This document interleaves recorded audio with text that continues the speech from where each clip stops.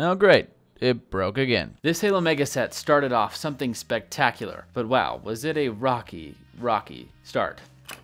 In its peak of popularity, Halo was trying everything. In early 2009, when Halo Wars was finally released, Halo Mega was born. Having made LEGO copies, Mega Bloks was looking to prove something different about their unique building style with minifigures that were posable and much more like action figures. Unfortunately, then Mega Bloks still had poor quality when compared to its competitor LEGO, and Halo suffered the same fate. So with this Warthog being one of the starting 3 sets, how bad really was it? This set included Halo Mega's first design at a Covenant turret. Part quality aside, unfortunately, this thing didn't stay together due to the beams at the very end. The base was one giant piece with swivel pieces up top to make sure that this thing could spin in a 360 degrees. The entire shielded front piece was held up with one clip piece, which unfortunately would wear over time, and at certain angles it would be unable to hold itself up. However, this one seems to be in fair condition, holding itself up in most places. However, it wouldn't pass QC today. Unfortunately, the biggest issue with this turret is how fragile it was. The blue plasma sticks would often fall off very easily and were only clipped on with one stud, and when you try to put them on, this happens. I didn't even try to do that. Fortunately, we do have a seat for a minifigure on this turret, and we do get one elite to come with it. This is the only elite that came out that year, so this was a special set in that regard. However, unfortunately, I'd say the turret just didn't cut it. But as the naming of the set implies, we really are here for the Warthog, so how good is it? Or how bad? Thankfully, the Warthog itself has some pretty good shaping, includes a turret and 2 minifigs to really fill this thing out. However, at the front, it suffers from clear stickers that cover multiple pieces and some that just won't stick together. The stickers on the set, while maybe adding some cool damage detail, ultimately fall flat as they look kind of cheap and they don't look great when they're covering more than one piece. I do appreciate, however, the hooks they used at the front of this Warthog. I don't think Mega's ever used those hooks again, and they look really nice here. I wish they would bring us back to those. They are attached with 2 hooks at the front of the Warthog. They are somewhat flimsy at times, but ultimately look pretty good and stay on for the most part. You can even pull the Warthog with them, and nothing will break. I do appreciate the wheels at the front that look pretty good, despite not technically being accurate with the hole in the middle, but everything else looks great and they spin perfectly. It might be funny to say, but I think Mega has done rolling better than LEGO, including suspension. Speaking of suspension, in terms of actual suspension design, this is probably the weakest that Mega has ever done. While it works fine, it just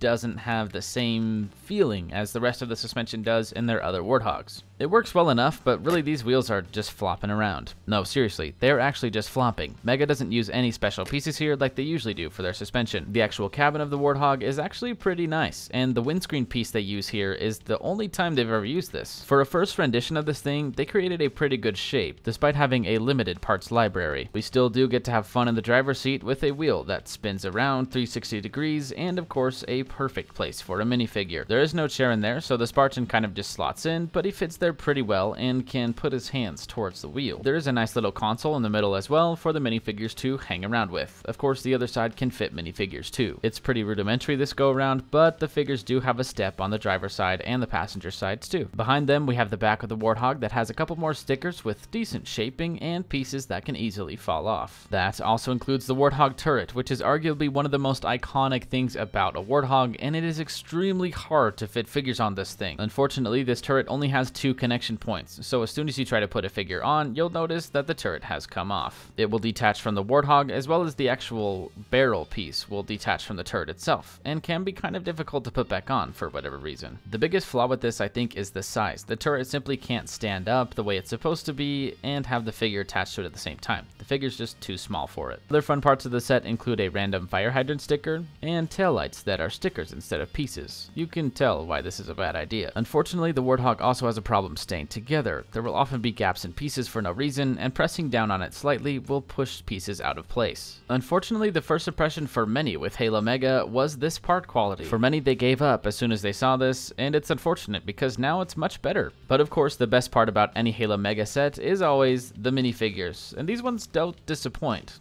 At least they didn't over 15 years ago. An elite and 2 Spartans. That's it. No names, no nothing, just an elite and 2 generic Spartans. But they actually looked pretty good. The elite came with our first binary rifle, and this mold hasn't changed since, at least for the Halo 2 and Halo 3 variants. Putting away the LEGO versus Mega minifigure argument, these figures were actually very good for their time, and they had great molding with good detail. The elite was fairly accurate to what we saw in game, with molded shoulders all the way down to the hands and feet. Of course, these hands are human human hands, which technically shouldn't be here. One interesting thing to note is that the elites from a long time ago didn't come with peg holes, so there was no way to store this weapon anywhere, but it wasn't something that you would really necessarily want to do anyway. The Spartans here, I'd say, are the stars of the show. This is when really Mega kicked it off with fantastic molding for these chest plates and the legs, the helmet and the coloring all looks really good, and they have the details just in the right place. The shoulder armor and the arms are a breath of fresh air, especially in the time when these came out. The detail and the depth that we get in these is beyond LEGO even today. Thankfully with these Spartans we do get a peg hole in the back which we can shove anything in. Hopefully just a weapon, but if you stick crayons in there, that's okay too. The original Halo Mega weapons were also ginormous. This SMG is like 5 times the size that it's supposed to be. It's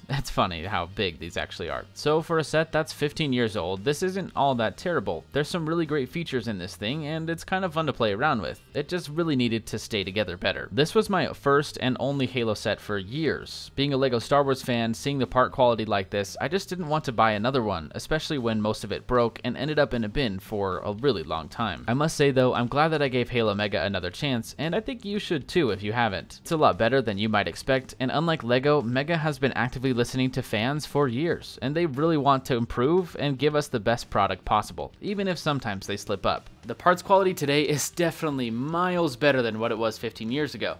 But unfortunately, most people who hate Halo Mega hate it because they experience the sets like this. The sets that break by touching it. I would love to hear your thoughts in the comments down below, and tell me what you think I should review next, both Halo or Star Wars or anything else. Thanks for watching. Please join the channel as a membership. It will be huge help to me, and you'll get some exclusive perks too. Peace.